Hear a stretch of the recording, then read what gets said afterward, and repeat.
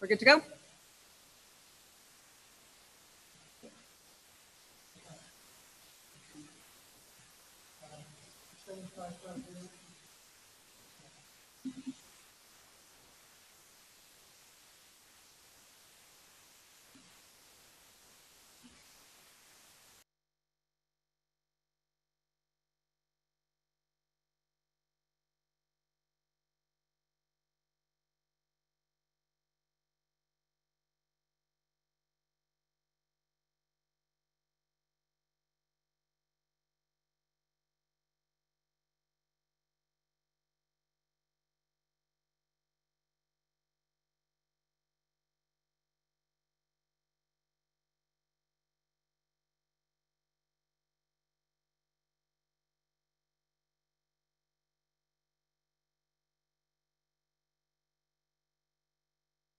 There you go.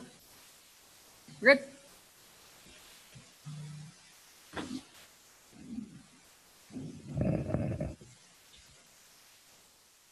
Okay, so is it now? It says that he can hear us. Oh, but he's not muted. Paul, are you there?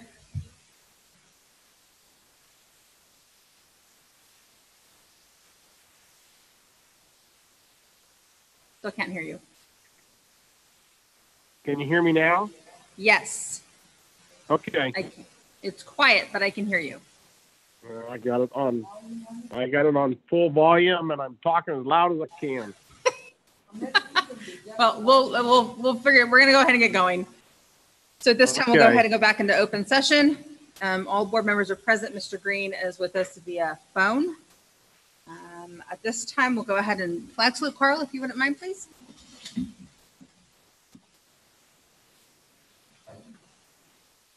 Ready? Salute.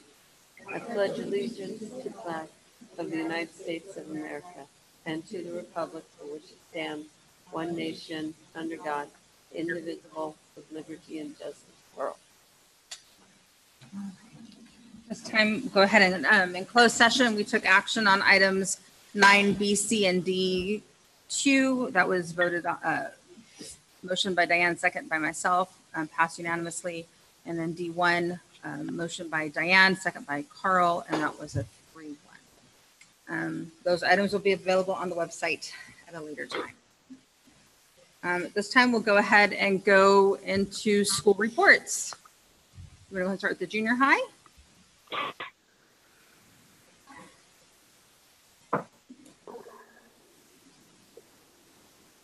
Who do we have for the junior high? Who do we have for ALMS tonight?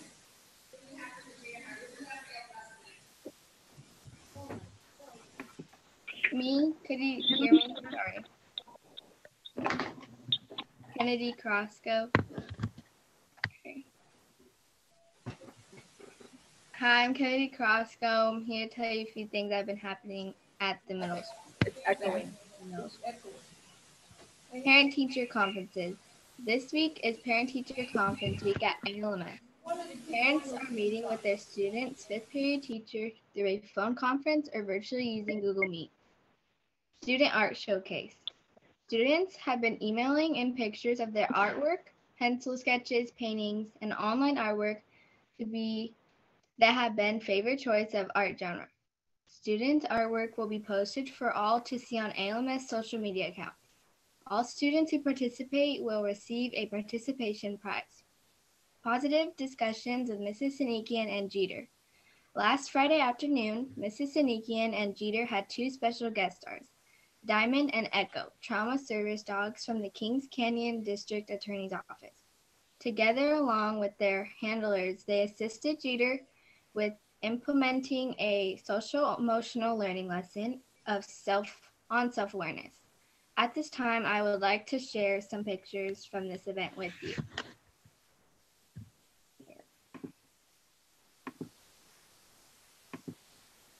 Is there a way I could present or like be able to present my She wants to. slides?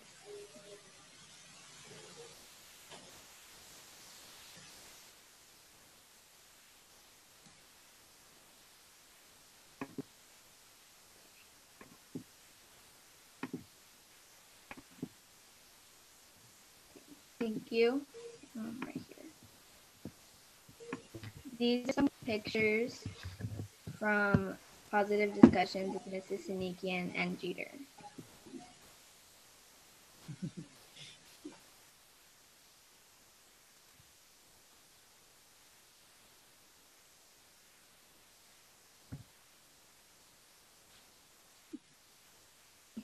Thank you. Thank you.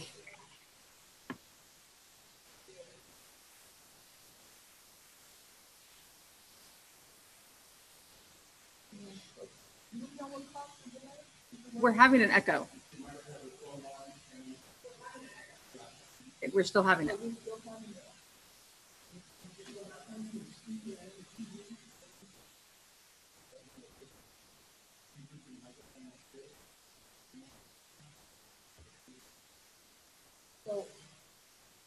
So are we experiencing, does everyone up here need to have theirs on mute? Okay. It was because she was Okay. on her end. All right, Okay. we'll go ahead and go on to the high school. We have a special guest reporter tonight.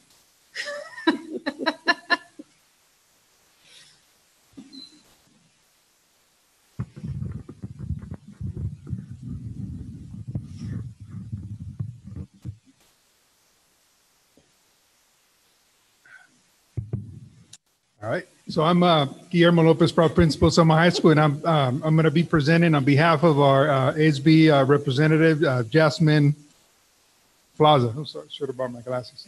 So again, I'm going to be speaking on her behalf. We just finished Spirit Week. We gave out T-shirts, candy, played music as parents and students drove by, and people did not get out of their cars. We are reaching out to help victims and first responders for the Creek Fire, and we are taking donations to give to the Central Valley Canned Food Service of Fresno.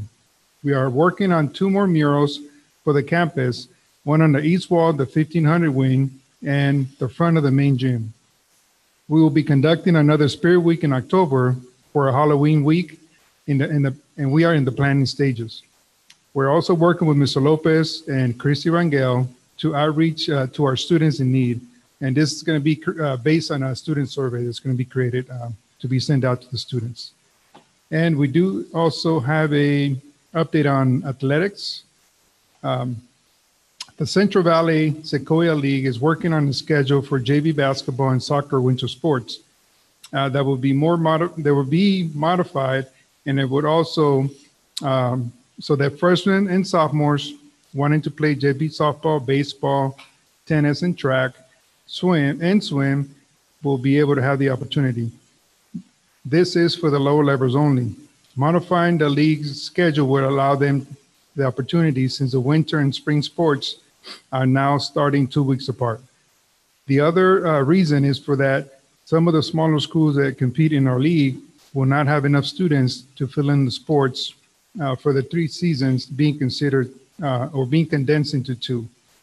And lastly, it says Bear Nation is working hard to make sure that our athletes and facilities are ready. And that's it. Thank you. And then at this time, we'll go ahead and go into special recognition, which is Selma High. Come on back. All right.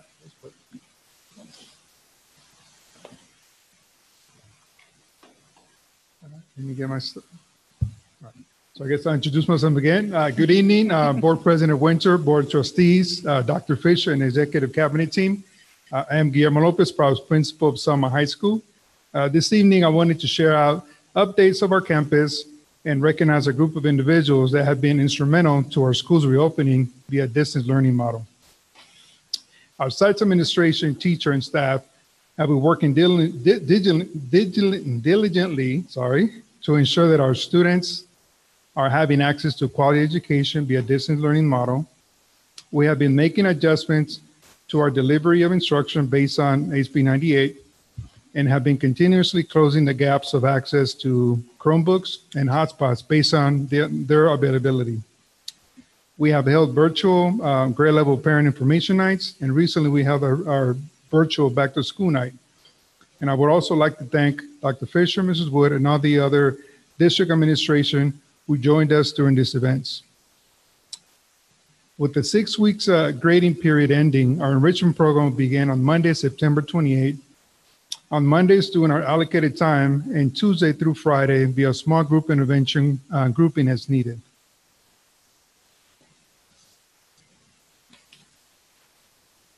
In closing, I would like the opportunity to thank the following individuals for the following. Mr. Mike Palesi, Activities Director, Mr. Saul Barbar, Art and Digital Animation Teacher, and Ms. Selena Rodella, our art teacher, for the work with our Better Together mural in the front of our gymnasium. This art piece has been instrumental for our staff, even more than ever at this time, in order for us to be together and come together for the best interest of our students. Russell Mitchell, who was formerly our math department department chair, Rosemary Montoya, ELD, Forrest Castle, and Ms. Tony Lambert, co-English department chairs, Michelle Laux, co-science teacher, Mr. Luke Leedy, social science, Mr. Sean Wise, the assistant principal, Ms. Gayleen Gallo, formerly our English coach, Ms. Debbie Richardson, assistant principal, Ms. Cherry Carrasco, intervention teacher, Ms. Nympha Plaza, foreign language department chair, Mrs. Angela Morris, special education department chair, Mr. Jacob Bailey, and our VAPA lead.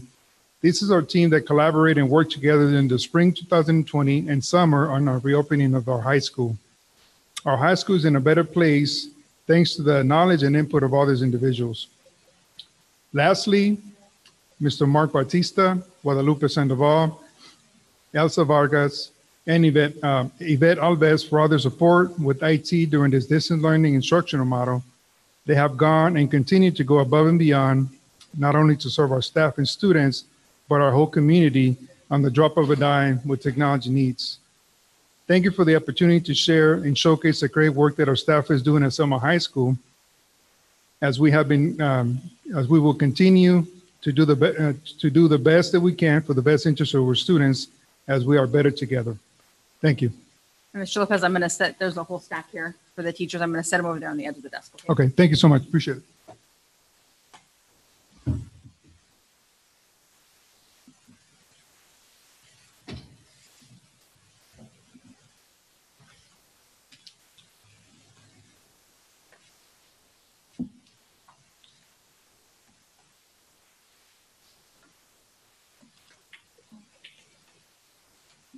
At this time, we'll go ahead and open up the floor for public input. Anybody wishing to address the board regarding anything that is not listed on the agenda, I'll give you a few seconds, 30 seconds or so to do that. Go ahead and type that in the chat box.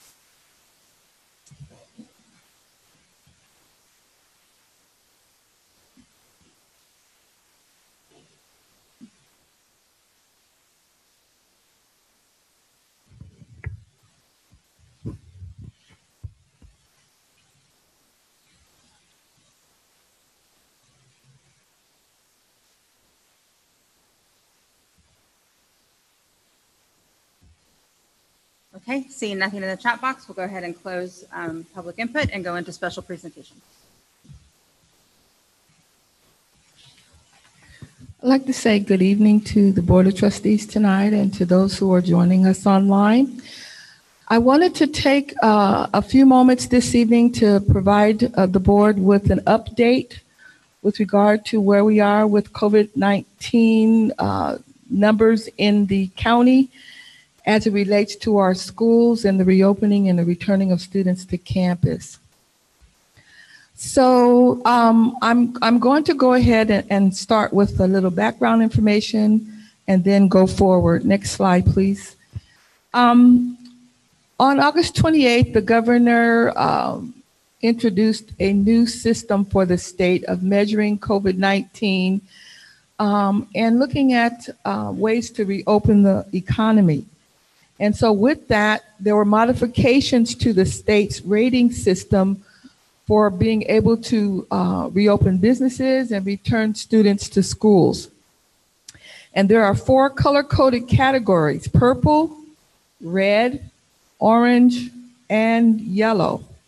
and they're in order from highest to lowest risk with those colors. Purple counties are those where the epidemiology and the rates are the highest. And if you are in a category that is purple, or a county that is in purple, that is a county that has the most or the highest risk level and the highest number of restrictions. So just briefly, I wanted to be able to have you take a look at that color-coded system and the tiered systems. Next slide, please, for the counties. So this is the system, and currently Fresno County is in the purple tier. And you can see what the criteria are that lands you in that tier. This information is updated weekly, and it's based on current data that's being received from within the county. And that data is compiled to give us a new metric each week. We received an update today, and I am pleased to say that our county is continuing to demonstrate a decline in the two areas that would dictate whether or not or how soon we can bring students back to our campuses. So the two areas that will dictate that are the positivity rate and the number of cases per 1,000. So as the purple level is the very highest tier, we want to be able to be moving towards the yellow. And so in order to move to each band, you will see there are criteria that you have to meet. So today we learned that Fresno County's positivity rate is now 4.8. Last week we were at 7, so we're seeing some decline there. And then our case per 100,000, we're at 6.5, an adjusted rate of 6.3. So we can see that there's been some movement and there's been some decline in the number of cases and the positivity rate. So one of the things that we have to remember in this new system is that it's designed so that you can't move from a very high level all the way down to the very lowest level. You have to move through each tier, and you have to remain in that tier for a period of time. So we are pleased that we are moving toward red, and being in a given tier for a period of time will determine how soon we can reopen our schools. We know, next slide, please. So in order for schools to reopen in-person instruction, this is very important, the counties must not move into the lower category. You have to remain in that category for at least 2 weeks. And once you get into that category, they have to monitor, and you have to stay consistent and not show any decline for 21 days before you can move to the next tier. So there are a lot of restrictions that are put in place at this point to alleviate the opening and closing and the restart of businesses having to close. So that's why the color system has been changed a bit to mitigate the ping pong effect of opening and closing businesses. So for schools, we're watching very carefully now that we've moved into the red level. How soon can we know, after being in this red level, can we reopen schools? So currently, we have a call in the morning at 10 o'clock. We'll be looking at whether or not we can do this as early as October 13th, somewhere around there. But we have to follow all of those benchmark criteria to determine whether we can do that. And we won't know that in terms of bringing everyone back until around the 13th of October. So that's a date that we're watching very, very carefully. Now, this is the process for bringing everyone back. However, the State Department of Public Health has issued 2 options for districts who might be able to move a little sooner in terms of getting students the help that they need. One way is to be able to bring students back in very small cohorts of no more than 14 students and 2 adults. And in that process, you bring students back, you have to monitor the cohort, and you have to be very careful and very strategic about who you're bringing back in those cohorts. That's one way. The other way is to apply for what we call a K-6 elementary waiver. So I think that I need you to remember is there's 2 processes. The small group cohort process does not require a waiver, but we have to have clear things in place to bring back only a very, very myopic small group of students to get the extra help they need. The other would be to apply for a waiver, and there is indeed a process for that. And we'll talk about it in just a minute. So this information just shares with you that there is criteria and there's a purpose for bringing small group cohorts together. And the purpose is to provide instructional supervision and support for the students with the greatest needs. And the recommendation has been from the state level and from advocates is to start with our special day class students. And those students would be brought back to the campus or to a designated hub within a community. And they would work with instructional support providers that provide more supervision and just a little bit of help. They are not providing the direct instruction because it's very clear with small group cohorts, schools have not reopened. This is just an option to try to meet some of the needs of the most needy students. So again, this is a method for making sure that we're meeting some of the targeted needs of students while schools are still closed.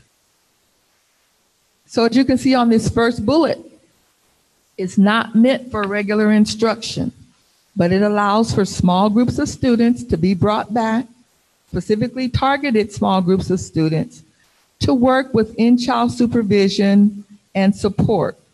These targeted support services may also include students that need occupational therapy, physical therapy, speech and language services, and other things that they're not able to receive through distance learning. Even through this model, there are very strict guidelines that we have to follow for cohorts. And I'm going to share a little bit about what those specific guidelines are for bringing back small group cohorts. Next slide. Again, a maximum of 14 students and 2 adults within each cohort. Each cohort must be self-contained. You have the same adults working with the same students for the duration of the time. So that might look like we would bring back our special day class students whose parents agree that they would want the extra help, and we may put them in a vacant classroom at the school site, or they may work in the lunchroom at the school site, but we still have to observe social distancing, masking, and all the required guidelines. But it just gives those students a little extra help. One of the things to remember is that that group stays together for the time that they're getting that extra help. The supervisors will take them all out maybe and let them run around for a little bit to get the wiggles out. Maybe take them all out together to go to the bathroom breaks, but they move as a group, as a cohort. And part of the reason for that is to really monitor any contact or any spread if anyone gets sick. So that's part of the guidelines. Next slide, please. And I've just shared these things. The cohort model is to decrease any opportunities for exposure or transmission. And we do have things in place to monitor and be proactive so we can mitigate any exposure, including taking temperatures when they come, 6 feet social distancing, wearing of masks, and we have a plan that we've had to develop that Ms. Wood will be sharing a little bit later. So we have 2 processes that we can look at for re-engaging with our students. The first way, small group cohort, doesn't require a waiver. It just requires us to set up strict guidelines for how we're going to do it. The other process is K-6 elementary waivers. This requires that we submit an application to the County Department of Public Health following a list of criteria that they want to see. Are you going to be able to bring back elementary students safely? Are you going to be able to maintain 6 feet social distancing? Can you do that? And if you're able to do that and we meet all the criteria, the county will grant a waiver to be able to do that. So right now, you probably have heard that some school districts are applying for the waiver. LEAs don't have to apply for the waiver. That's subject to what your local conditions are like. The conditions in one community may be more suitable to bring back students than they are in other communities. So the Public Health Department is provided this option so that communities that have less community spread and have fewer cases might be able to move in this direction based on their local needs. Local LEAs and local boards are not required to apply for a waiver. It's an option. And so the thing that I want us to be clear about is that there are 2 options. You can go the K-6 waiver, or you can go the small group cohort waiver. Currently, next slide, please. See what I have next. Okay, currently our county numbers are on the decline, which is good. We want to be able to get to the point where we can actually bring students back as quickly as possible, but we also want to be strategic and we want to be safe as we're doing this. And so I wanted us to just take a look at what we presented earlier in the summer, and the end of last school year with regard to our plan for opening schools, and just kind of bring this back to everyone's recollection. We always intended to be able to bring students back as quickly as possible if the county situation improved enough to be able to do that. Our plan for bringing students back has always been a hybrid model where students would come for 2 days and then be home for 3 days. That gives each group of students 2 days a week in the classroom with their teachers. And we've always shared that we would do that when the conditions improved enough to be able to do that. So we have options. We're getting close to that. And we may know by the end of October if we're able to do that. Bring everyone back in a hybrid model.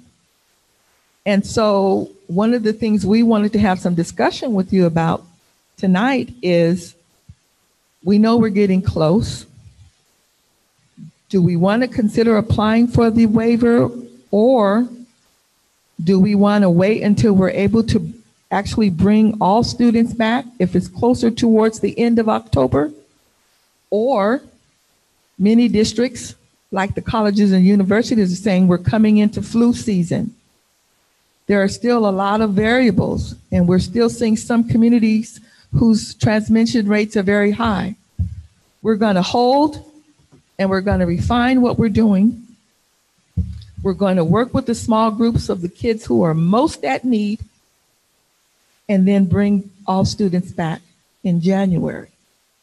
This is what many districts are also considering because of the things that are happening with the refinement of our distance learning, the ordering of technology. Things are still being received, moving towards small group cohorts and addressing the kids with the greatest needs gives us an opportunity to track and monitor what it will look like when we bring everyone back. because bringing everyone back will require us a little bit of time to be able to work through our staffing and getting staff back on site and making sure we have everything in place. So we've had some initial discussions with our extended cabinet and with our principals.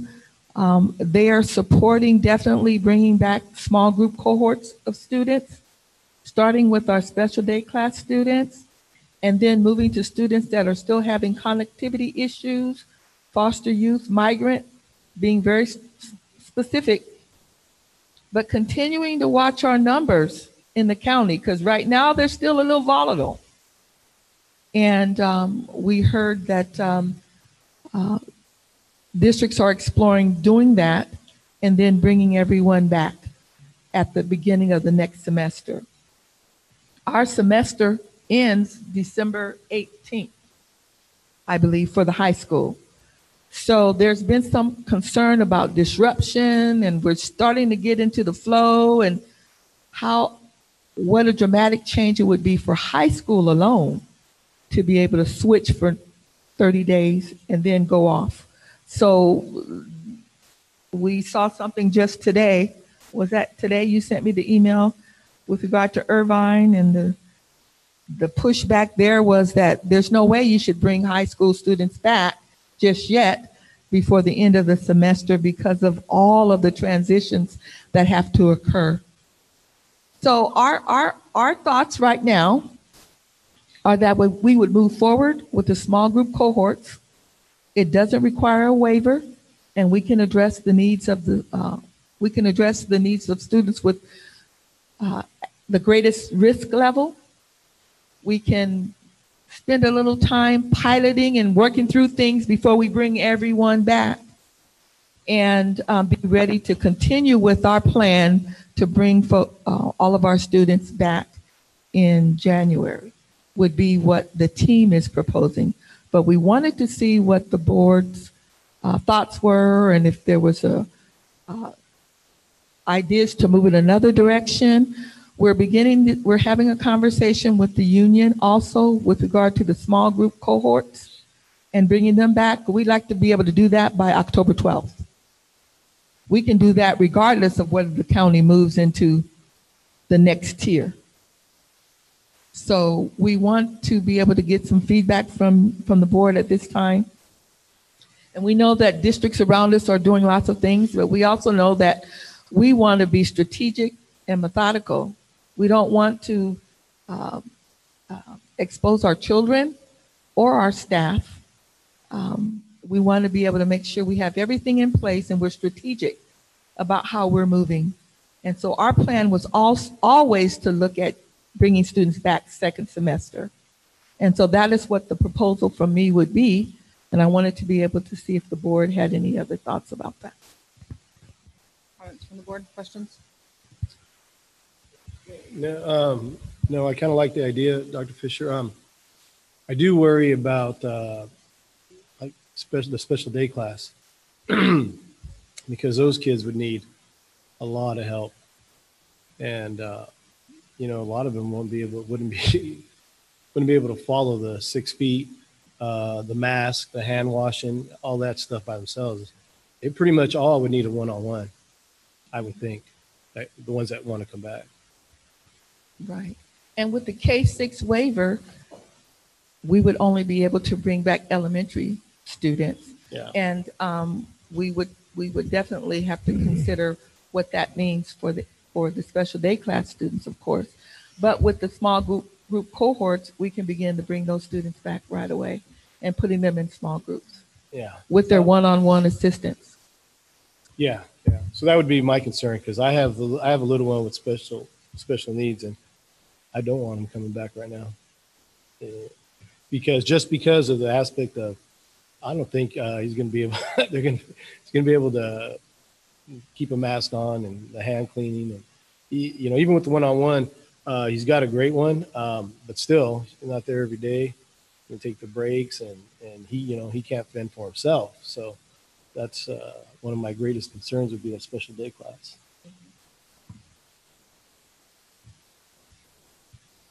Anyone else? No, I think I like the plan. I think that's a good. I like that also. There was a question. If you apply for the K-6 waiver, do you have to open all grades at once, or can you select particular grades? The question from the Right. You can, it depends on your capacity. I know when we did the survey with parents, we looked at a TK2 option. And so we can look at a modification of that, but whatever configuration we go with, it depends on our capacity to do so. Because if you split a kindergarten class, you need 2 rooms and 2 teachers, unless you do an AM and a PM version. Okay? And if we do the AM and the PM version, we have to look at the ability to disinfect and clean and do everything that has to be required before you can bring the next group in. And so those are all the things that we'd have to consider. Well, you don't even know how many students, if you went with the cohorts, you don't even know at this time, because that hasn't even been asked of the special ed parents, how many are willing to even let their students come back at this point. And that, you know, that might help make your decision right there. It might be even a much smaller number, which would make the social distancing and the what we need, you know, what you need to watch the kids a lot easier at that point.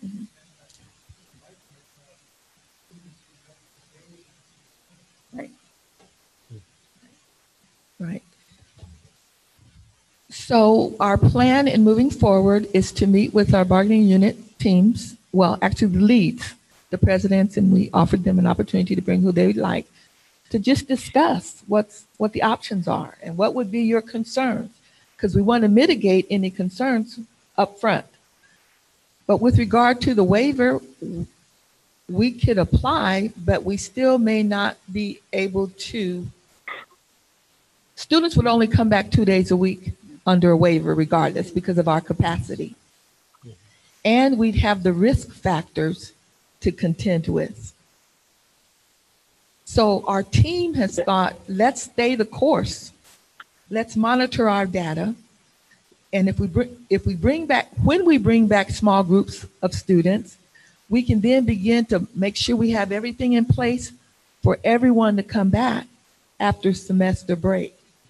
I think there's so many moving parts, and I know my daughter is just starting to get into, you know, it's taking this long just to start to feel that you're figuring this out, and if all of a sudden you throw a monkey wrench into that, that's asking a lot of not just the students, but the teachers and the parents and everybody else involved. And then the other thing I spoke about today with the superintendents were for those districts who are going on a K-6 waiver, what happens to those parents who say, no, I don't want my child to come back yet? Those teachers can't teach in the classroom and also do distance learning with the ones who don't want them to come back. So we're trying to figure out what that would even look like. If you have a 3rd grader whose parent says, no, I'm not ready for them to come back. So our team has internally spoken about it, and we're still working through some things. We'd like to be able to immediately meet the needs of our students with the greatest need by moving ahead with the small group cohorts. Let's get those kids what they need initially. Then we can track and monitor and see how we're doing. And then get through flu season, because it's coming, and then work to be able to bring the students back in January, which is what the task force and everyone had planned to do initially.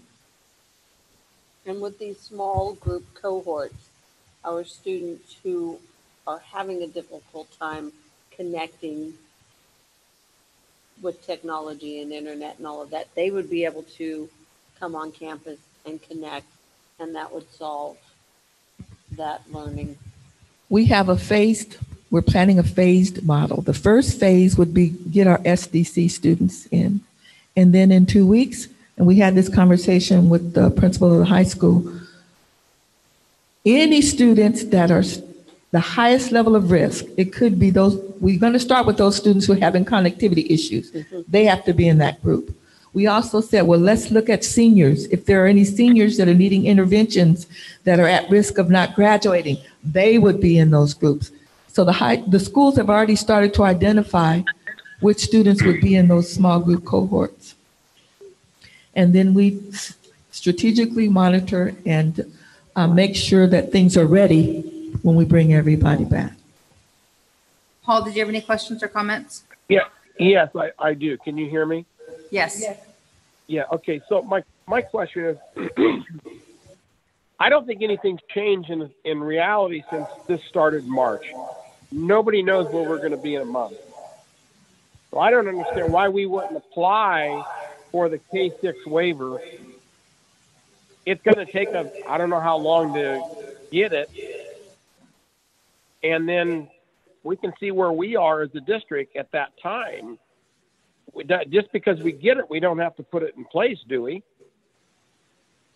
You do not have to apply. You do not have to do the waiver. And No, that's not what I said. yeah, I know what you're saying. We apply for it, and then if we don't want it, if we don't want to utilize it, we'll still have the approval to do it. By the time, I think it takes about, they said about 7 to 10 days to get the response from public health as to whether or not your waiver is approved. And so we could apply for it, and we would know close to that October 13th date that we're going to know whether or not we can open anyway. So we could apply, but it's going to take a little while to put the application together, meet with the teachers' unions, meet with the parents, because you have to do that before you apply. Then submit your application, and we've had this conversation talking with Norma yesterday already about the application and what's on there. We could apply and put the application in, but it's going to take the public health department a period of time to respond to us. And by the time they respond to us, we could be close to that October 13th date to know whether or not we can bring everybody back. So the question on many superintendents' minds right now is, do I engage in this waiver process, or do I wait to see what's going to happen around October 13th?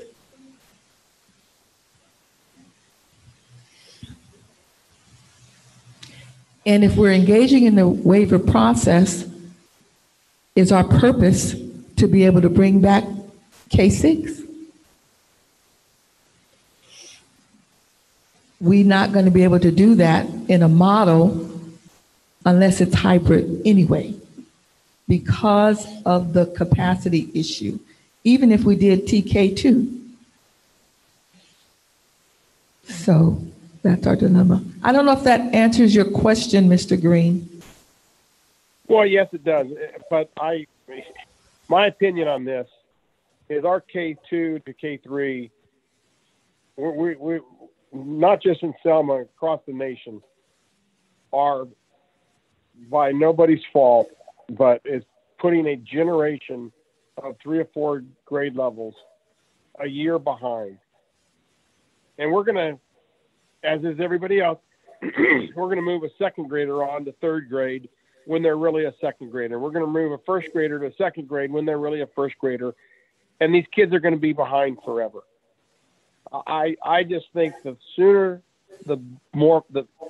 as soon as absolutely possible, we can put at least the K through whatever our capacity is, K2, K3, in place. And I just think the longer we wait to see what happens, the longer that we delay the ability to put them, because even if the county says on the 13th, you can go, you still got to go through the negotiations with the union. You still got to talk to parents. You still got to do all the same stuff. I just think by applying for the waiver, whether we use it or not, or even whether we get it, it moves the process of everything along faster, which is, in my view, a benefit to those K2 to K3 kids. I understand. I understand what you're saying. One of the things that we want to remember is we can do the small group cohorts now. And we don't have to wait for the waiver process, but there's no harm, no foul in applying for the waiver and having that option. And I think that's what Mr. Green is saying. You can apply for the waiver, but you may or may not choose to use it. Yeah, that's exactly what I'm saying. I think that, and we've spoken about that. We've looked at the waiver form, and I think Norma is here, and we've already started to pencil some things in case we want to go that route. There is a process, though, that you have to meet with folks even before you apply. But shouldn't we be meeting with those folks anyway, regardless if you're applying for the waiver or not? Because you're going to have to figure out what's going to be the best going forward, and you're still going to need the stakeholder input, whether you're applying for the waiver or not. We certainly do want to have the stakeholder input. You're correct. We are looking at regrouping the task force so the task force can kind of know where we are as well.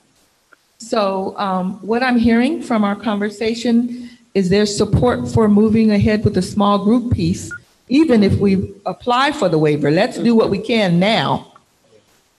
And then we can also apply for the waiver and make some determination if we're going to use the waiver or not, because October 13th will be pivotal to the district of Fresno County.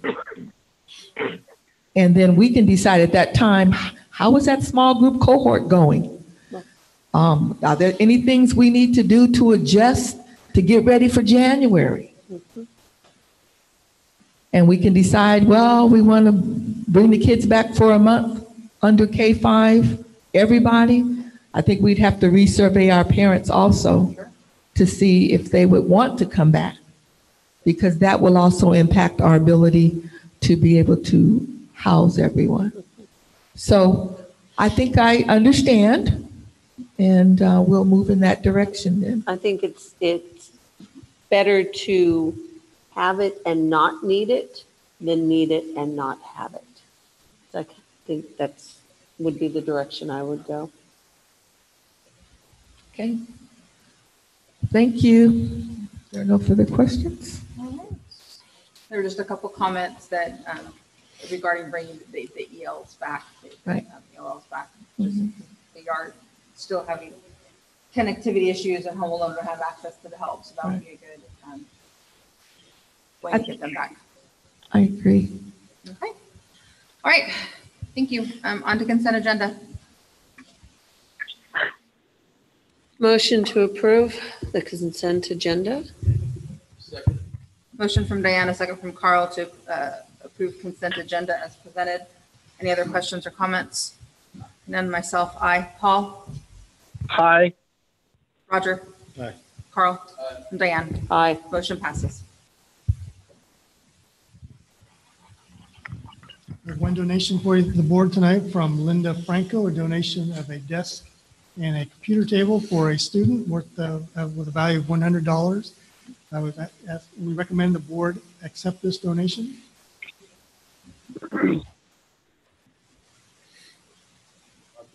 Motion to approve, to accept the donation. I'll second. Motion from Carl, a second from Diane to approve donation as presented. Any other questions or comments? Hearing none. Paul? Hi. Roger? Aye. Carl? Aye. Diane? Aye. Myself, aye. Motion passes. Thank you. I'd just like to move forward the second reading of the board policy updates as presented. And this is to go ahead and approve them, correct? That is correct. Any questions from the board regarding those? Not, we need a motion to approve the policies.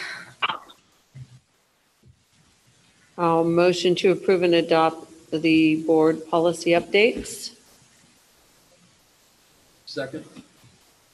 Motion from Diana, second from Carl to approve the board policies. Any other questions or comments? Hearing none. Roger? Aye. Carl? Aye. Diane? Aye. Myself, aye. Paul? Hi. Motion passes. Thank you. Well, called in to help me give Oh, have the information on that. okay.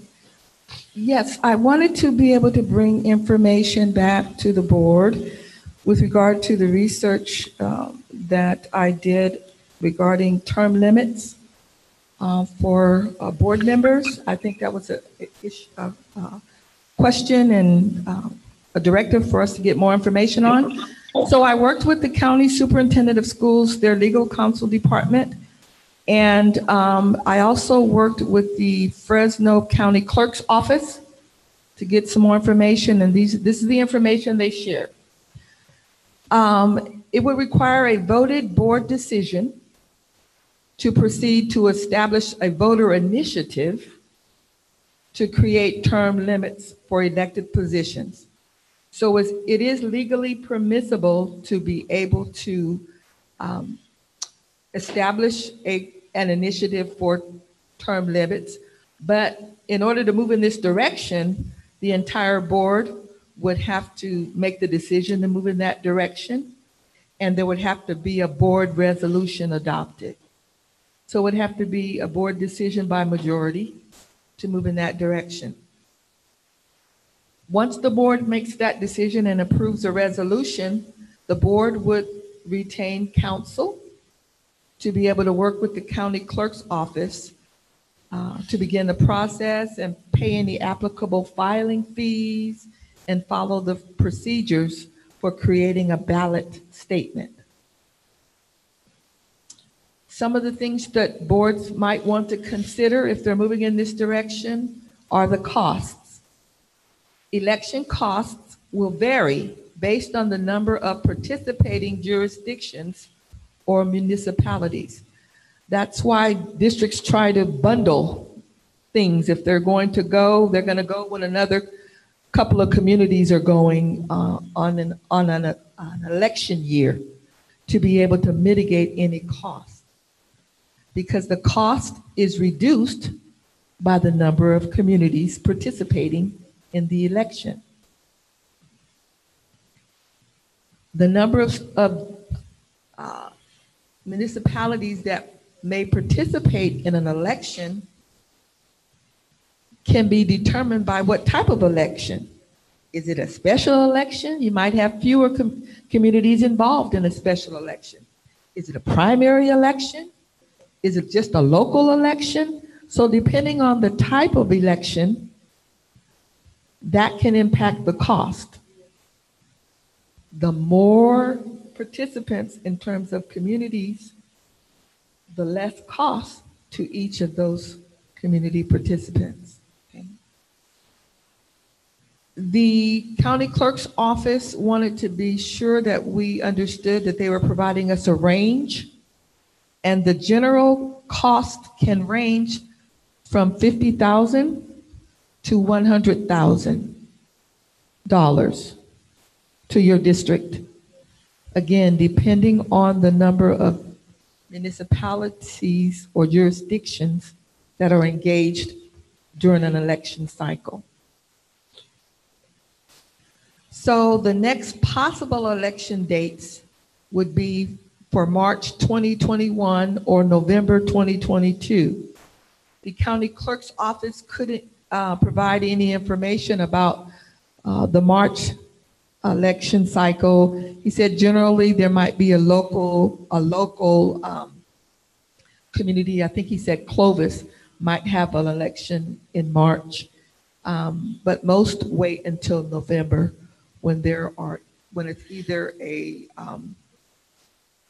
local elections in November or March is not as popular apparently according to what he shared.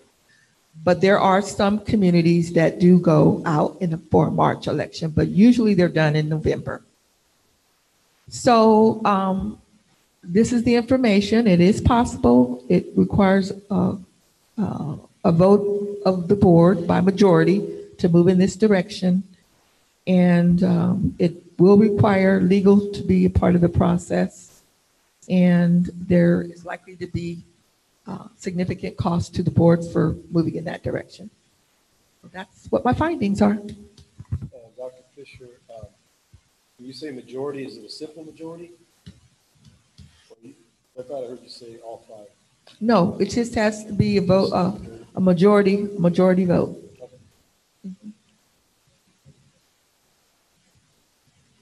Not unanimous, but majority vote.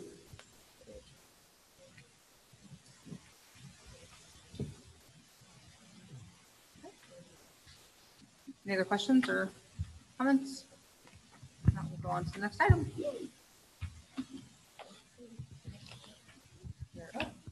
Fiscal budget. Okay, I wanted to be able to provide the board with an update as to where we are with the Budget Advisory Committee. And I shared this information with you earlier so that you could kind of have an idea of where we're going with this. I won't go through each slide because you were able to see it earlier. It's the Budget Advisory, it's the, yes, please. So what I wanted to just start with was, I shared with you the organizational structure. I looked at our own board policies to make sure that because we've not really had an articulated budget advisory council or committee, I wanted to make sure we were aligning things with our own board policies. And so these are things that were highlighted in our board policy. And I think what I want to highlight here is that this group is established by the superintendent or designee, and this group acts in an advisory capacity. The purpose is not to usurp the board's governance or oversight. And as an advisory, this group can meet to make recommendations to the superintendent's cabinet, to be able to bring information to the board as the board is making decisions about district fiscal matters. The advisory committee is not subject to Brown Act provisions. They act just as a school site council and parent advisory council, so they're not subject to Brown Act provisions. I'm on the next slide, I'm sorry. Purpose of the committee. These are the things, the fundamental elements when we bring the committee together that we want everyone to understand what the purpose is. It's to promote greater understanding, increase our transparency, and most importantly, what I want to share is that the purpose of the committee is not to audit the district's financial operations, but to be familiar with the district's financial data and how we make decisions, understanding our instructional program, understanding the board's priority. That's the purpose of the committee, and also to build goodwill in the community, because these stakeholders will be able to go back and share information with members of the community who may or may not understand why the board is taking a position or why the district is recommending certain things. So they also become stewards of goodwill in the community as committee members. Next slide, please. Because this is going to be a very strategic process for us, it's important that we're making sure everyone understands in this budget advisory committee that there are distinct roles and responsibilities. So these are some of the roles and responsibilities of trustees. I'm going to ask that if you all have suggestions as to who may serve on the committee, that you would provide me with those names. The board will recommend or may recommend specific objectives and priorities for the committee. Well, we're going to be aligning those with the goals that we've already established. And then the board will receive committee input via the superintendent or the designee. So then the roles of the superintendent is to form the committee and make sure that we're meeting regularly, establish and appoint members, have objectives, and then meet with the committee to make sure that communication is ongoing and that we're receiving input. The assistant superintendent, next slide, please. The role of the assistant superintendent serves as facilitator of the committee. He knows the district's business. He knows the district's finances. Along with the superintendent, the assistant sup will facilitate the committees, work with me to recommend the meeting schedules, recommend the agenda items, and then develop and present information by the committee. The assistant superintendent and I would also share information back with the board. So just being clear as we're moving in this direction, what everyone's role is. Potential committee members, I think one of our challenges is that we keep the committee small enough to get things done, but large enough to have enough diversity and perspective. So the average number should be about 12 to 15, and everyone doesn't come all the time. So these are some people who may serve as committee members. Board members are welcome to participate as long as it's less than a quorum. And of course, our bargaining unit members and district and school administrators. I would like to add a high school student to serve on the budget committee because we want to make sure we always have the student voice represented. And so we also want to invite any business or community member to apply to serve on the committee. So next steps, we have finalized the application and the selection process. We will put applications up on the district website. And so there will be an application process, and I will meet with, not just me, myself and Larry, I haven't determined who else will be on the selection committee, but it will be district staff. And we'll go through some things because we want to make sure that we establish a committee that's highly diverse in their thinking and that represents the stakeholders in our community. And so we want to go through a selection process to make sure we have a good, diverse committee. And so we've established these as tentative meeting dates as we're moving forward. So I just wanted to give you an update and to see if you had any questions or feedback, and ask if you have names for individuals that you think you would like to recommend serve on the committee, if you could get me those names, because I'm compiling the list. And again, I'm looking for a diverse group, diverse in perspective, and diverse in representing the Selma community. Any questions from the board? Paul, you have any questions?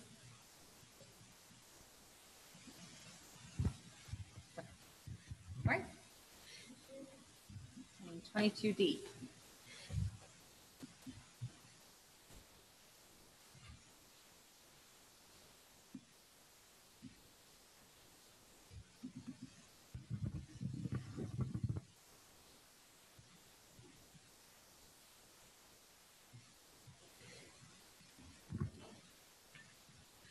Good evening, everyone. So nice to see you all. We're here to bring the final version of the learning continuity and attendance plan for the district. We brought it to you, we brought a draft to you at your previous board meeting for a public hearing.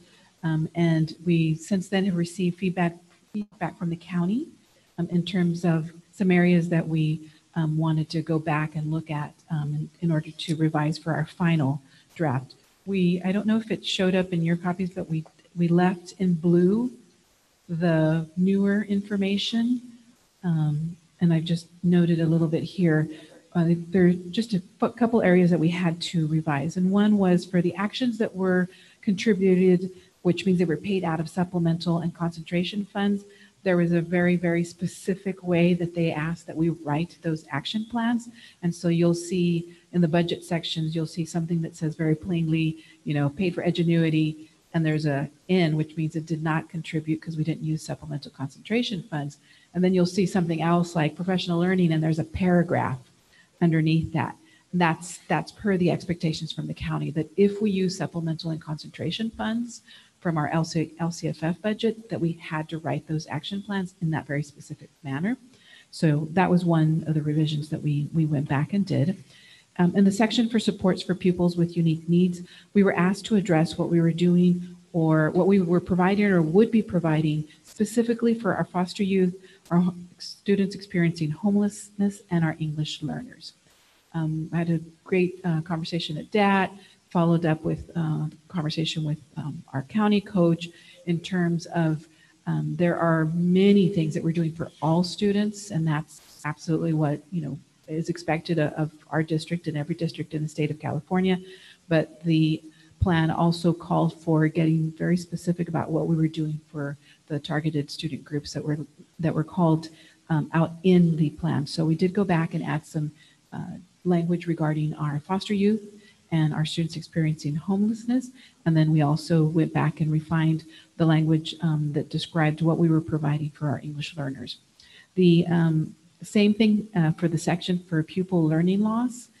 Same request when I met with the county coach was, okay, so you talk about what you're doing for all students. So how will that be differentiated for students who are experiencing learning loss, including those student groups again? And so we did go back and add language that just really, really defined what we were doing for those student groups. And those things include tutorials. There are special educational resources and programs that were purchased to support our English learners. We know that through Pupil Services, there's a lot of communication working with families who have foster youth with them or students experiencing homelessness to make sure that we're providing them some of the resources they may need. And then the other area that they asked us to just be a little bit more specific was the explanation regarding mental health and social emotional services, and just the need to just ensure that we expanded that to include what we were doing for staff, what we were doing for students, and what we're doing for our families. And then big section that you will see, and we had been working on it, and so we were ready to include it in this final version of the plan, are the tiered supports for pupil engagement and family outreach. So this is what is it that we're going to, how will we be supporting our students who are struggling with coming into classes, either because of connectivity issues or, I have a freshman in high school. Sometimes it's not the thing they want to do. And so how are we going to work with students who are not engaging, who are not participating in the way that we would want all students to be participating? And as required in the plan, it did need to be a tiered system so that we're working through students. Tier 1, what are we doing? Tier 2, Tier 3, and there is also a tier, I believe a Tier 4. And so we, starting at the school site, classroom level, school site level, and then at the district level, how are we supporting our families? Because our goal is that every student engage and participate in our distance learning programs. And then the final area that we had to revise, and in the conversations with the county, they were extremely helpful in helping clarify what it is that those last prompts were actually asking for. And so in those conversations and looking at some of the sample language that they provided districts, I was able to work with our coach and make sure that those two prompts were addressed correctly and appropriately. And so those were the revisions that we did to the plan. Other than that, I think there were just maybe minor things, some past tense verbiage that I had left in the beginning, the stakeholder section.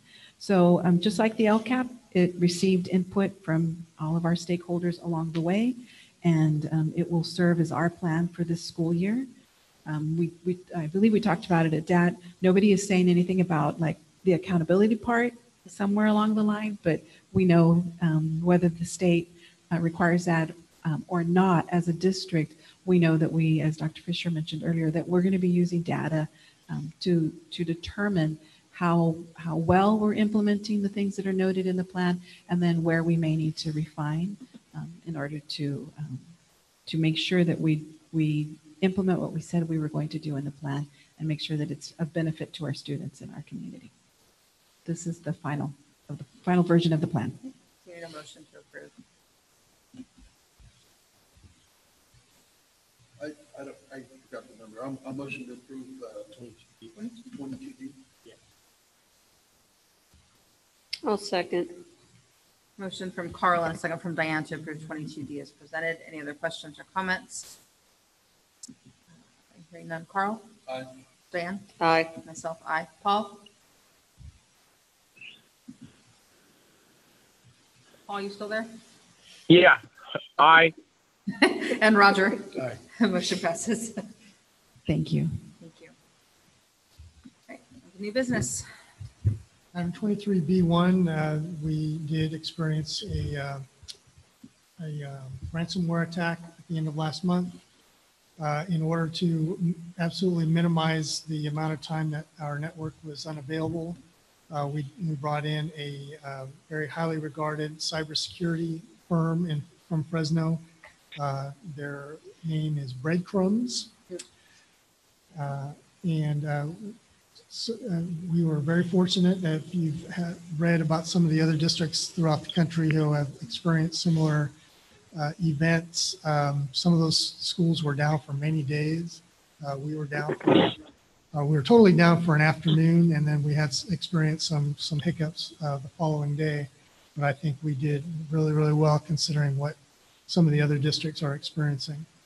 The cost to Breadcrumbs so far has been just under $36,000. They are still working, but I believe the bulk of our expense to them is past.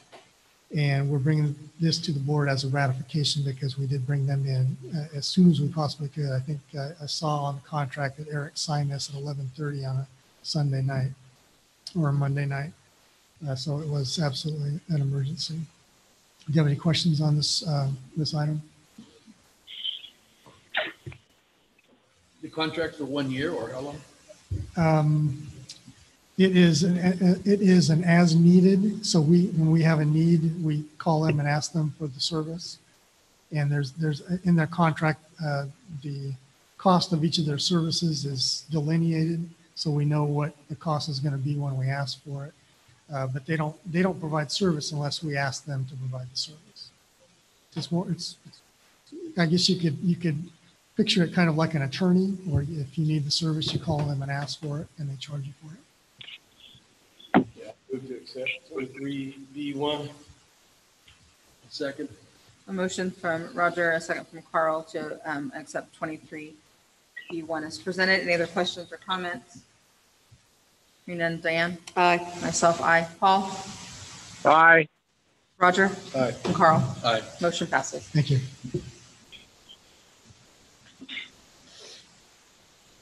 Excuse me. We currently have agreements with 3 of our local agencies to purchase fuel from our pumps: the City of Selma, Consolidated Irrigation, and the Fresno County Rural Transit Authority. Those agreements have expired. We'd like to renew those, and I'm asking the board, the only difference in these agreements is I'm asking the board to tack on a 1% fee so we can start saving up some money to eventually replace those pumps and replace the tank. The pumps are very old. They really need to be replaced now. I would really love to be able to replace those now, but failing that, I'd like to start setting aside some money to do that. The tanks are in very good shape. I always live in fear that the air board is going to come at us, show up one day and say, nope, got to get rid of these. But in the meantime, I would like to start banking some money towards the cost of replacing those items. So if the board approves, I don't believe it matters. If you choose to make a motion on all 3 items, that would be your choice. That's not necessary. If not, but we'd like to ask the board to approve agreements with all 3 entities, and these are 2-year agreements. Larry, you said for 1%? Right. So for example, the city, their cost averages around between $10,000 and $14,000 per month for all the fuel that they buy. So we would tack on 1% to that amount and put it into a reserve account. I wonder if we can go more. It's still good for them.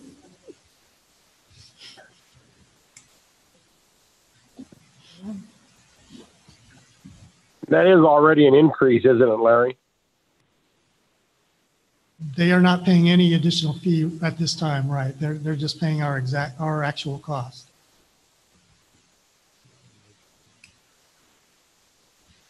Mr. Taxier, you think that 1% is good enough?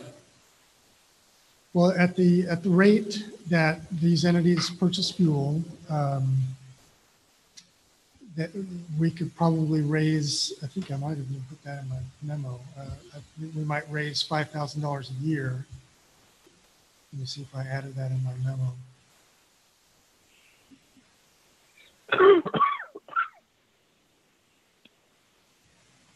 Oh yeah, you said 3,000 to 4,000 Yeah. per year. So, Are they aware that you're gonna? yes, yeah, we've warned them ahead of time that we're And asking. they didn't balk at it? They actually didn't say anything. I haven't had a response from any of the agencies. I mean, well, it's a lot of wear on tear that we got to pick up. So I understand the 1%. I'm just thinking that if Mr. Texera thought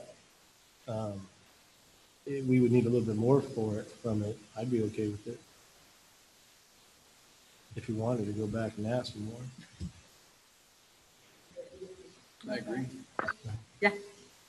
That's the form of bill. So what if we have to bring them in?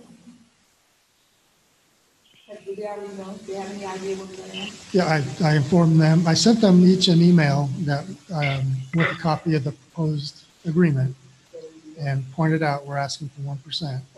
And they knew that we were asking for that. And again, none of them responded yes or no.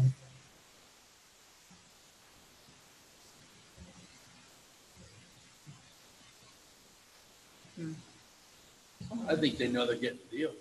Well, Yeah, they are. Well, Mr. Texera, if you'd wanted to go a little bit higher, I would support it. If you think it's where it is, and that's fine too. do you have any idea how much to replace the pumps? I do not. I'm sorry, I don't have that cost. Would it be possible to, you share that you have some cost of things in the places for the phone? No, they don't know that they're raising it for that reason. Yeah. Yes. Well, it's on the public agenda now. That's what was on the agenda. If we were to table it pending a little bit more information, is this something that we would have to, that we could? No, we would just continue on a month-to-month basis charging our actual cost. I think it would be worth a little bit of time and effort to find out how much in order to replace the pumps would be. Mm-hmm. And then, yeah, why not? Yeah, it would only be fair. Yeah. Okay. Paul, you have any objections to that? Yeah, I'm okay with that. Okay. So we need a motion to table. I'll make the motion to table. Second. That would be for all three. All is it? three. Yeah. We can just do B2s if you're okay with Okay, that. yeah, B2's fine. Okay. A motion from Roger and a second from Carl to table B2s, 23 B2s for further information. Any other questions or comments from the board? Hearing none, myself, aye. Paul? Aye. Roger? Aye. Carl? Aye. And Diane? Aye. Motion passes. Thank you. He's second, yes. Okay, the next item is an annual request we bring to the board to move money between funds. And for the most part, these are very routine. The general fund pays the employee benefits for employees who are paid out of the adult fund, out of the cafeteria fund. And once a year, we ask the board to make a fund transfer from those two funds back to general to reimburse the general fund. In addition, we have a couple of cases where one fund has either because of an accident in budget coding or because of a cash flow item, a lack of cash in that particular fund, the general fund paid some fees for a building fund. In one unusual case, the Kiwanis Club made a donation of $30,000 towards the cost of the track, and we deposited that into the general fund, and now we're asking the board to move that into the building fund, which was where the track was paid for. So it's for the most part, these are all routine requests to ask the Treasurer's Department to make fund transfers between these funds. Do you have any questions on these requests?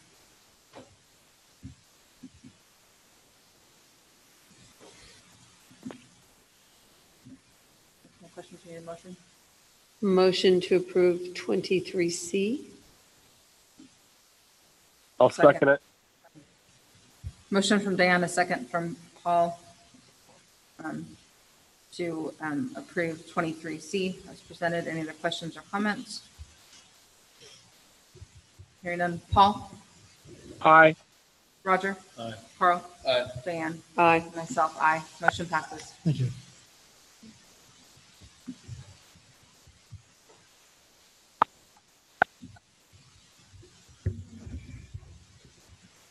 On 23, It's on. it's on? It's on. Okay, on 23D, I have an unusual proposal and request of the board.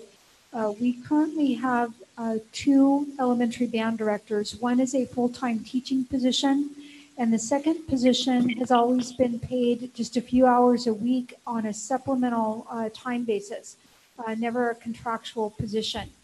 And this position was created about in 2005, and it was originally for about just a couple of hours a week. Over the years, it would increase to 3 hours a week.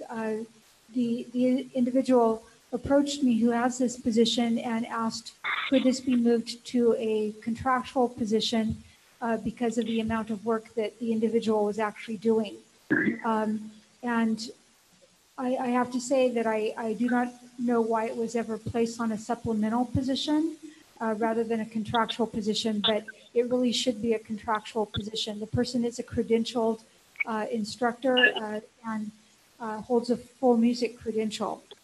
So the request that I'm bringing before the board tonight would be to convert that position from a supplemental position to a 40% contractual position. There would be a dollar increase of $14,616 per year. It would not include a benefits package because at a 40% contract, the individual is not offered a partial benefits package where the person would pick up 60%. So there is no benefits package on the table with that. For that, though, we would also increase the hours from what amounts to 6 hours per week to 40%, which would total 14 hours per week.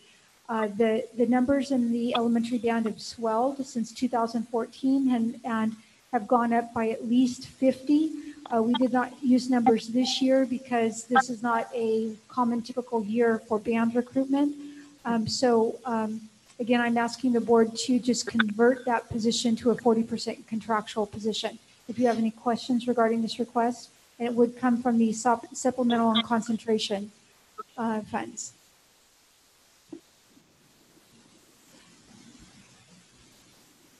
Is this position right now working more than usual? Not really. So there's an increase in time now. The way I calculated it was to look what her entire supplemental time was for 1 year, and again, not using 1920 because it was an atypical year, and then divided that by the hourly rate, and she was working much more than 6 hours per week. Was she working 14 hours per week? No, but on some times she was also paid to help clean band instruments and things like that, which greatly reduced our cost to that band budget when she would take on that work and help clean and repair the instruments that she was capable of doing. So yes, she was working well beyond 3 hours per week. But again, the numbers in the band program warrant that. Over the years, she's picked up an additional school. When she first started, she only worked at Roosevelt, and she's picked up Roosevelt and Garfield. With the numbers swelling, it's a lot of work for two people to, well, it's actually one full-time and one part-time. It's a lot of work for those individuals to do. So she could possibly help lighten the load with the other band director in elementary as well. So is she actually doing more work right now, though? She's not doing right more now. than the 14 hours. She's doing more than 3 hours per week. Yeah. Gotcha. And she's probably, quite frankly, the type of individual who works more than what she puts down on a timesheet. I would actually like to wait on that, but whenever the board wants to do it. It's just that, I mean, it's been at this for how many years? 15. Yeah. And she, yeah.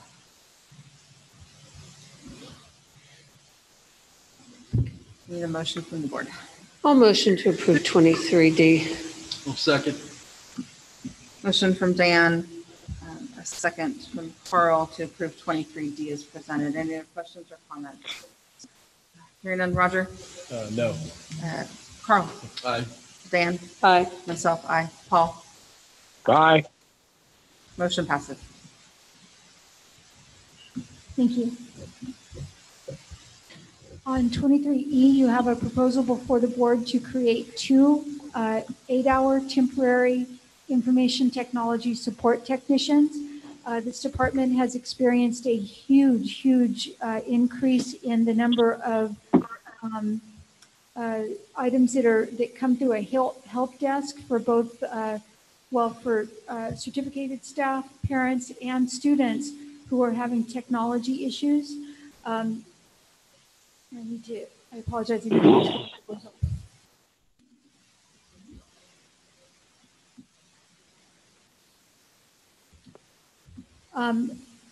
The temporary positions would be from basically October 14th. That's when they would go through the next board meeting through June 30th.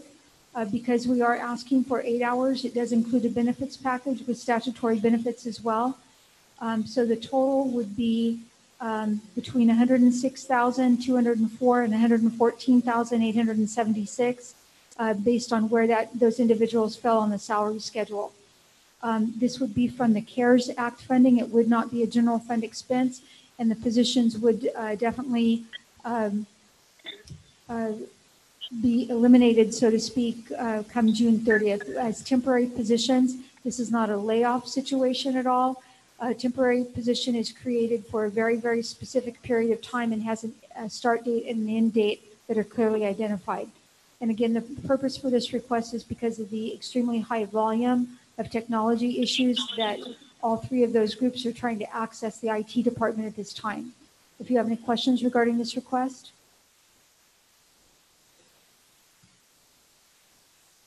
These are just temporary positions.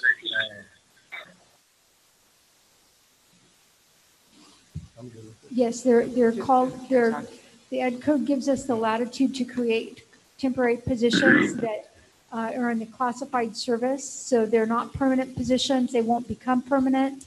And we do not have to go through any kind of layoff. It's for a very short period of time when additional work is needed. Yeah. I'll motion to move ahead if no one else has questions. The 23E. I'll second. Motion from Roger and a second from Carl to approve 23E as presented. Any other questions or comments? Hearing none. Carl? Aye. Diane? Aye. Myself, aye. Paul? Aye. And Roger? Aye. Motion passes. Thank you very much. And of course, no conference attendance or field trip requests right now. 23H? Annually, we have to update the conflict of interest code, and we had some organizational shifts at the executive cabinet level, and so this is the update reflecting that. Motion to approve 23H. Second. Motion from Diana, second from Roger to approve 23H as presented. Any other questions or comments? And then Diane? Aye. Myself, aye. Paul? Aye. Roger? Aye. And Carl? Aye. Motion passes. Anybody have anything for board report tonight? Okay, going to superintendent's report. We just have a couple things we'd like to share with you. I think we have some facilities updates for Mr. Teixeira, and Mr. Teixeira, go ahead. Okay. They are working on the gym floor as we speak, and I understand it is looking very good. You also, if you have been by the high school gym, you notice that our Bears mural is gone. It was blasted off and painted over. And it will be, the mural that is being put up in its place is going to be amazing. I think everybody is going to be very, very pleased with the new mural. But even you know, because the old mural, it was getting into some pretty poor condition. So having that new paint up there looks really good. We had a very good conference call last week with our facilities consultant, CFW. We had about an hour meeting with prospective architects talking about our phase 1 and phase 2 modernization projects coming up. Their responses to our request for proposals are due at the end of this week. We will do some paper screening. The CFW counted about 10 separate architect firms that were on that call. So he felt that was a very good sign that a lot of companies are interested in getting our work. And we're going to try to screen that number down to about 3 or 4 and interview on October 5th. So we'd definitely like a board member on that panel. Dr. Fisher, myself, and Rocky, our facilities director, MOT director, will be on that panel. And we will do those in person, so they'll be able to bring their props with them and have their members put on their proposals for us. We'll probably do those here in this room so we can distance properly. And hopefully at your October 13th meeting, we'll be able to bring the panel's choice of 1 or 2 architects for our next phase. That's all I have. Thank you. Okay. I know we spoke about any update with regard to, there was something Alex was doing with the mills. Yes, I have some information there. You want to go ahead and share that while you're there, please?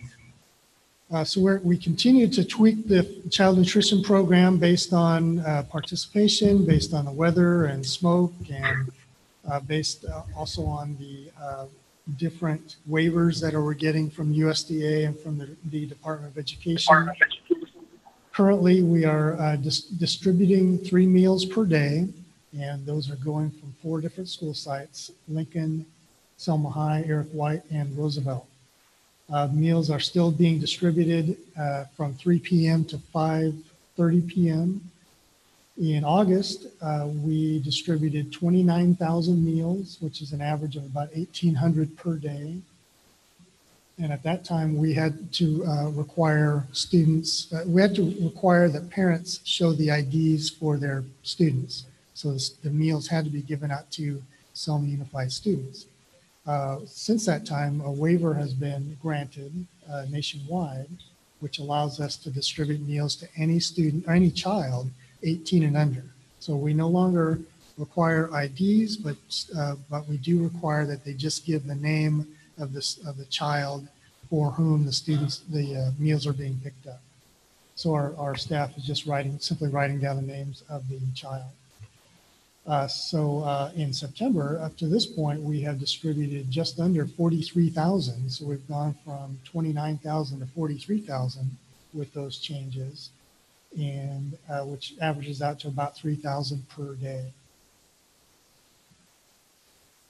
Starting October 1st, the plan is to cut down the number of days we are distributing meals down to 2 days per week.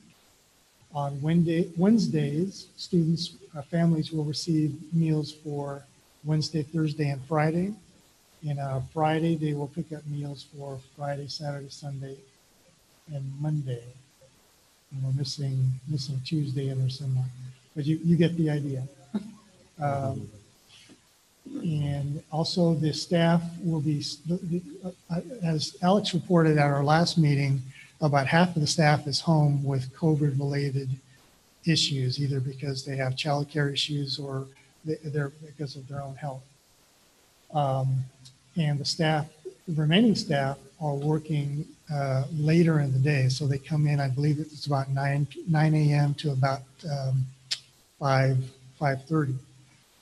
Now, 2 days a week, they will remain on that shift, And the rest of the days, they will be going back to their old shifts, which is about 6 a.m. or 6:30 a.m. So we're hoping that this will help those staff members who have their own, family issues that they have to deal with.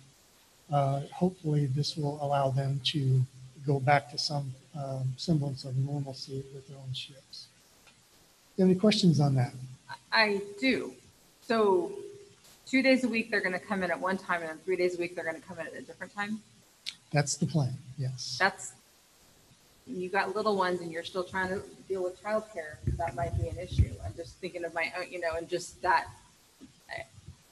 I am confident that our supervisors in that department have had conversations with the staff, because the staff has made it very, very clear to us they don't like the midday shift. Yeah. They want to go back to that early morning shift, at least the majority.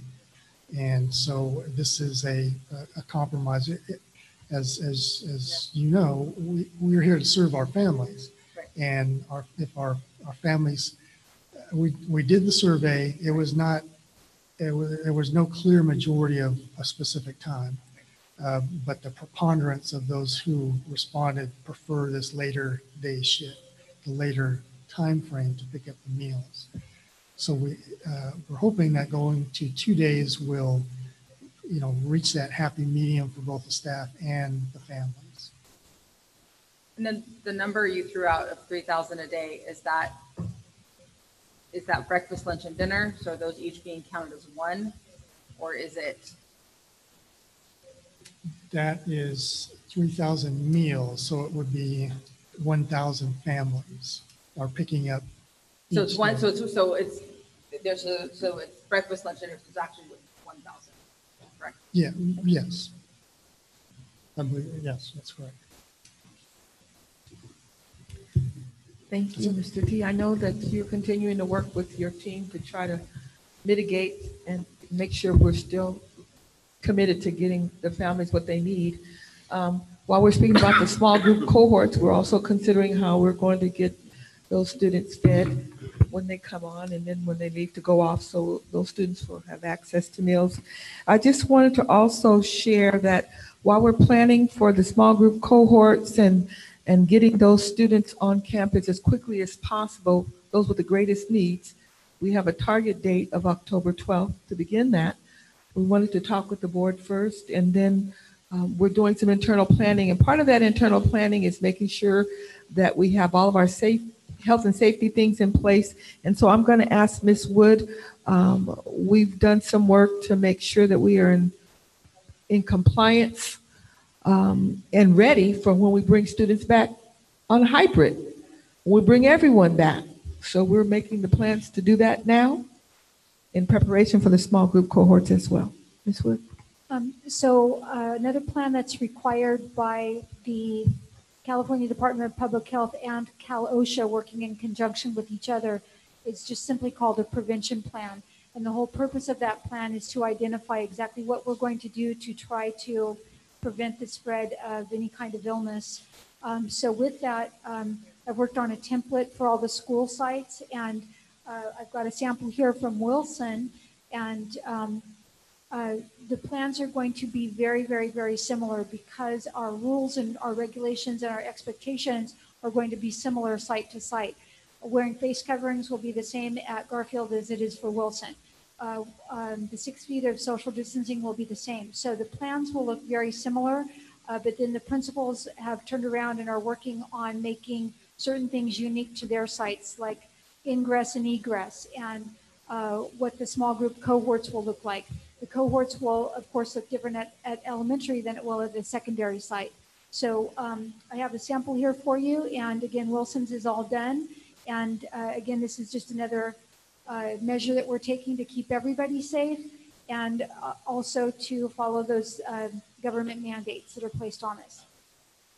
So I just want to acknowledge Ms. Wood. We've been doing some behind the scenes planning, and she was able to just acknowledge Ms. Wood and her team. We've been doing behind the scenes planning to get everything ready to go so we can get these students served as quickly as possible. And this is hot off the press, but I wanted her to be able to share it with you tonight. And we'll be sharing this with our bargaining unit folks this week as well. Okay. Oh, okay. But we wanted you to lay your eyes on it first. So again, thank you, Ms. Wood.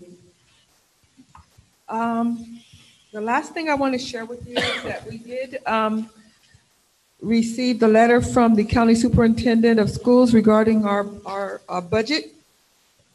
And we did receive an approval for the 2021 adopted budget.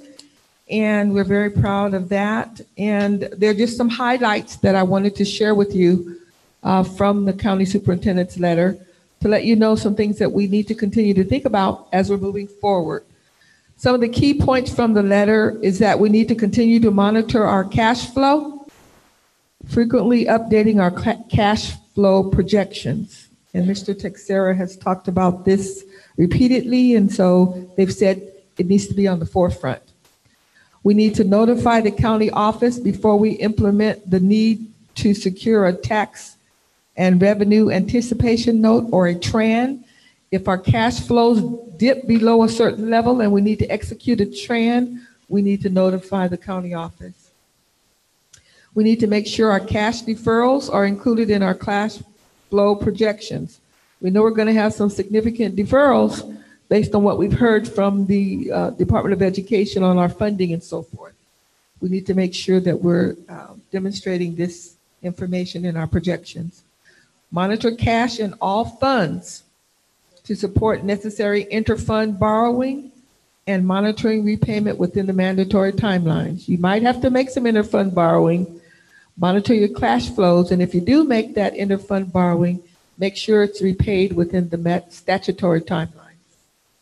And then continue to monitor and build our district cash reserves for long-term district stability. And I think the board has made it clear that that is our goal, to make sure we are fiscally solvent by looking at our cash reserves. So that's all I have. All right. Need a motion to adjourn. I'll motion. Second? Motion from Roger, second from Carl to adjourn. All in favor, myself, aye. Paul? Aye. Roger? Aye. Carl? Aye. Diane? Aye. We're adjourned. Thank you all for attending.